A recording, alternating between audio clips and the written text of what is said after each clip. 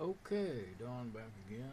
Well, our virus scan finished, and there was a big red lettered warning up there,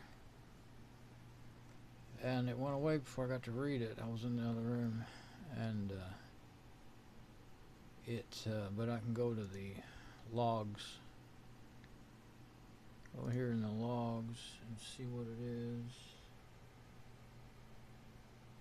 Make it big enough to read the words. Oh. Timed out, expired while waiting for your response. Okay.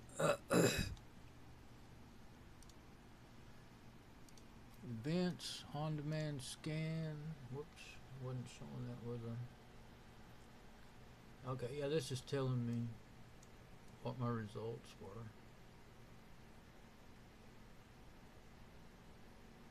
Oh, that's just where my scan was. Okay. Okay, back to tools.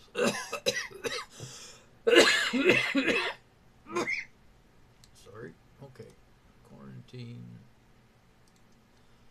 Show all.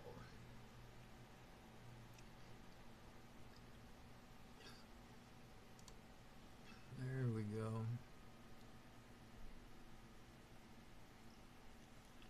Number of objects. Well, I had it set to just one thing, and I wanted to see what it was. Is what I wanted to do.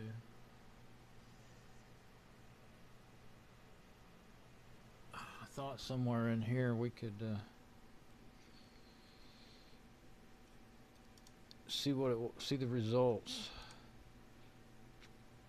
I don't even use Windows that much anymore, but I have used these programs in the last few months. But I'm always jumping from one operating system or one program to the other, so I forget.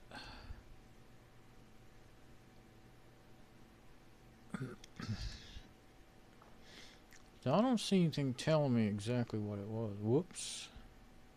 What the heck did I do? Virus radar. It opened up the web browser.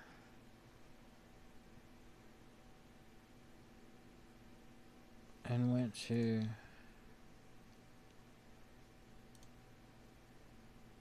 I guess it's not in quarantine because I didn't tell it to quarantine them. I told it to delete them. So, but I'd like to know. Oh, submit file for analysis. Well, I don't know. That's kind of cool that you can do that from right there.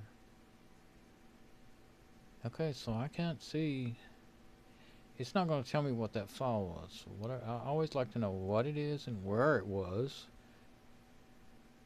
In case. Well, I don't ever try to manually fix broken Windows, or not really.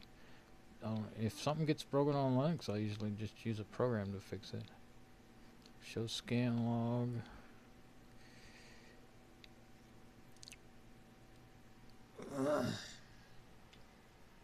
So there's the.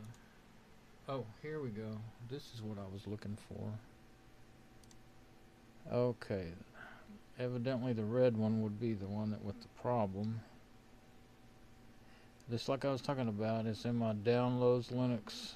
I saw some Windows EXEs for installing stuff. It's already the very program that I'm running this off of. No, it was the other one was.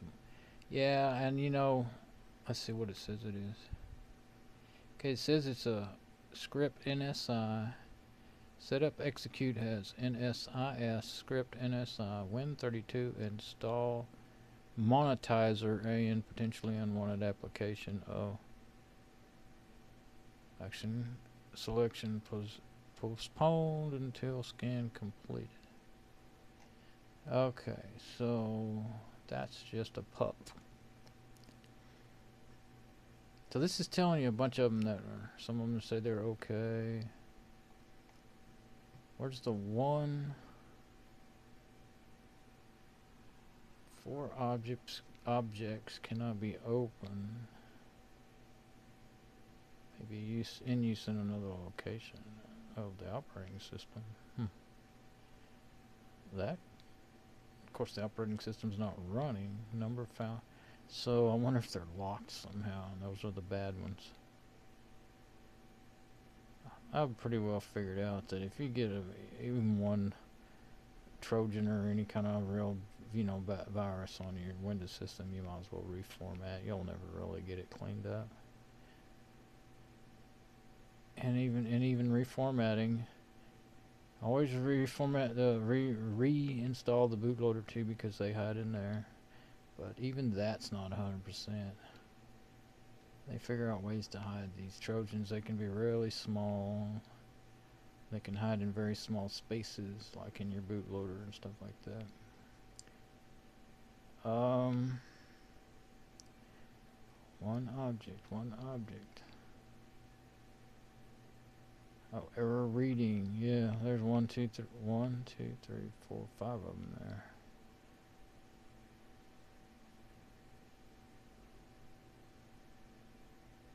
Window. That was something off of the system partition, looks like. Windows 1 XS, AMD 64.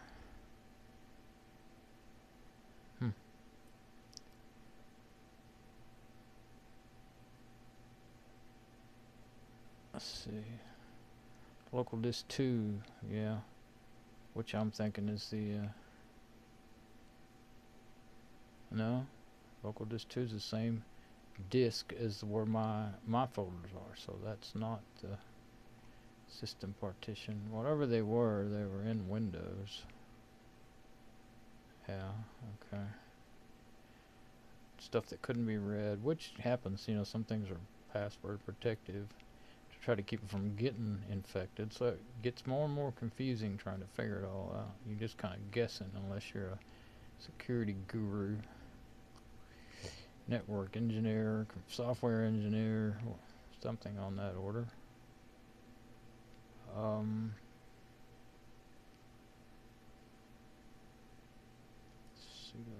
Studio, OBS Studio. Yeah, OBS Studio should be alright. I like that app, and I always scan things before I download them now with Virus Total, that online link scanner and file. You can scan if the link goes to a file, it'll scan that, or it'll scan the website if your link just goes to a website and tell you if there's anything known on there that's bad. But yeah, every one of my Windows systems where I have these USB boot install builders, multi-boot builders, they're all showing up with some sort of adware and stuff, but I already knew they were on there. They tell you that on the site, but some adware can be really bad and just get all over your computer and stuff. But I've never had that happen from any of these, but they keep showing up when you do a scan that includes pups. So let's see. What's this? Oh, another part of OBS Studio. That's still okay. I don't know why it's reported if it's okay. Yeah, like for instance, local disk Plymouth image, Plymouth, I call it Plymouth. It's a part of the Linux bootloader. It's archive damage. There's nothing wrong with it. It does that. Even with ClamAV, it'll show up as a damaged or broken archive, and they're not. They're working perfectly every time. So that would be a false positive there.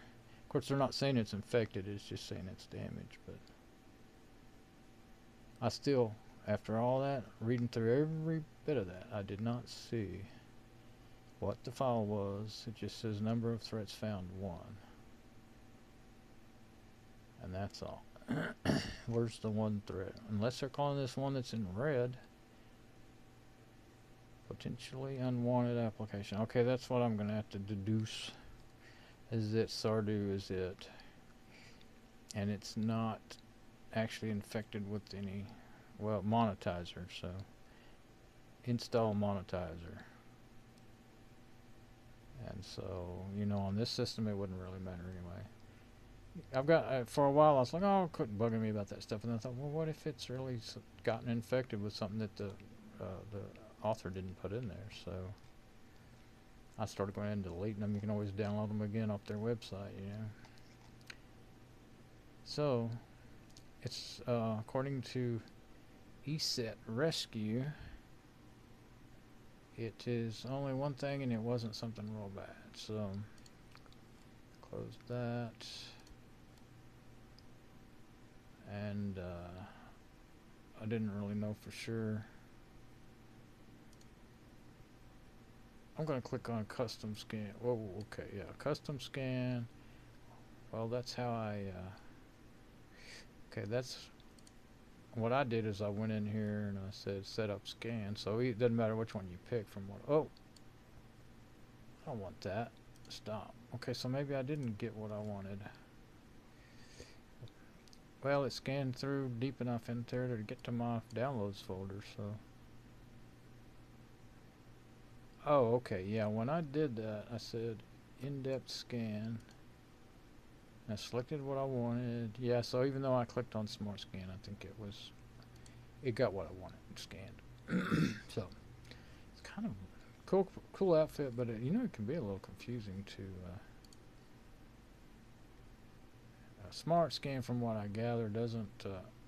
I've seen before with the at least other. I don't know about this one really, but with some of these, when you use the Smart Scan, it won't even get your user download folders and stuff like that. The most common place where you could end up something bad, you know. So this is their website. I don't even know what I clicked on to get to it. Wait, that looks like a lookup of a file.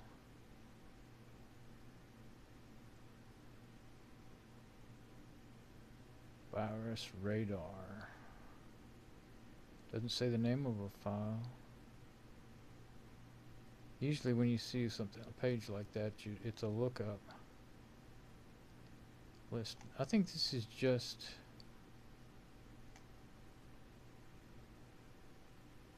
Android. I think this is a list of the 32. Oh, I think it's a list of recent infected files or something. Oh, it's good for Android too. That's good to know, because I can use this. I could probably, well, I don't, I'm gonna I used to read about, you know, dual booting Androids and stuff, but on my phones I would like to be able to do a boot scan, you know, just like you do on Windows and with the operating system not running. So if I was able to use my USB cable, I'd have to get an adapter because I've got you know, mail, and anyway, I'd have to have an adapter so that I could plug it in. But if I could make this phone boot to a rescue disk that's actually set up to scan Androids, then that would be pretty cool. I can make sure it's clean. So anyway, well, that's good to know. I might, I was going to say a minute ago, I'm probably just going to reformat it no matter what. But I guess if I scan it with the other two, I scan it twice and it come up with nothing bad, really bad, and I could